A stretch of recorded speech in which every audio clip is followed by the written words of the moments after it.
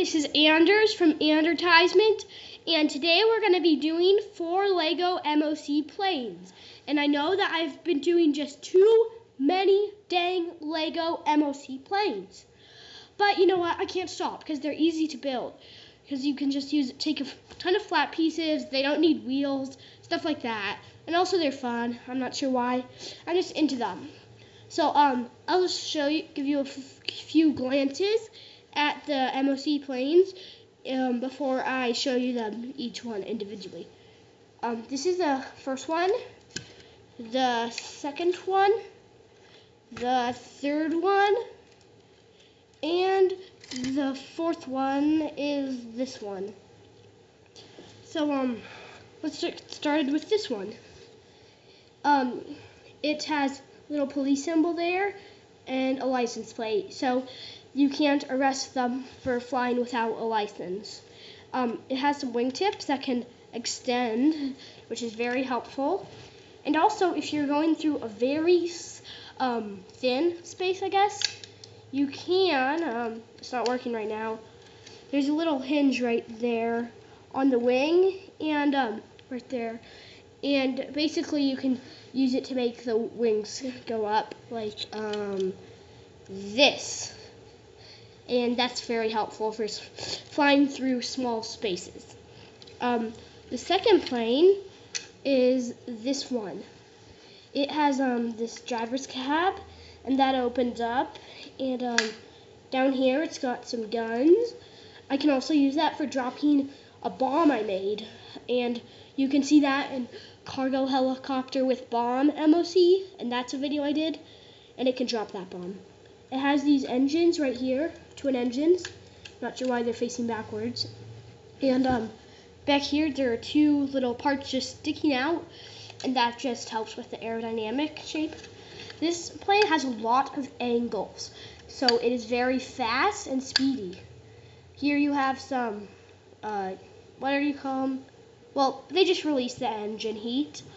And here you have the red on the left. And for your screen, yeah, it's going to be the left. Sorry.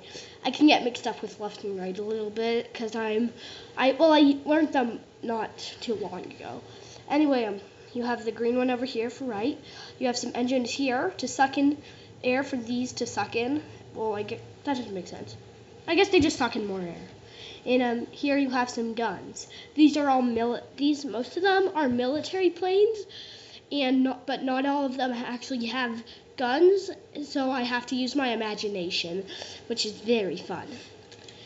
One more thing about this, it does have an astronomic droid cockpit for a droid like R2-D2, and you can just use your finger to shoot them out through here, because it just goes out.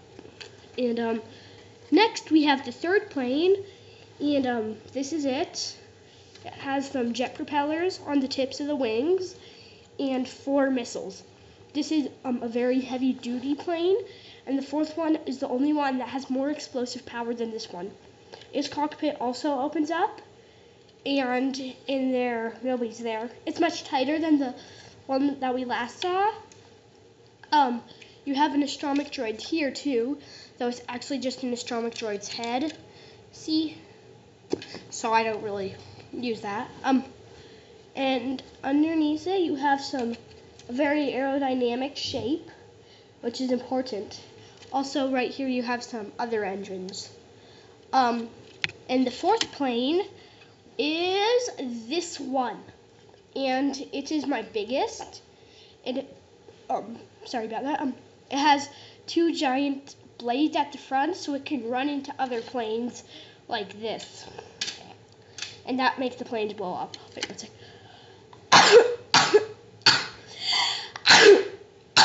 Sorry about that. Sorry about doing that in the video, but I couldn't prepare myself. Anyway, back to the plane.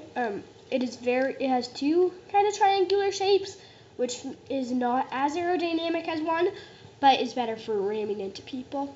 On the bottom you have a lot of angles, and on the something that draws your attention, I guess. I get so tongue-tied, I'm sorry. But anyway, these things are actually a bomb, and it can detach and the bomb will fly to its set target. So it's mainly you can do like a building or something, because it will just fly straight towards its set target. It can't follow something.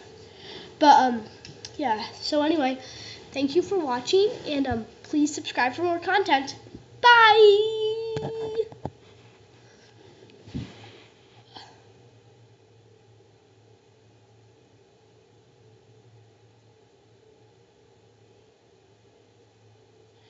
Sorry about how long this is taking.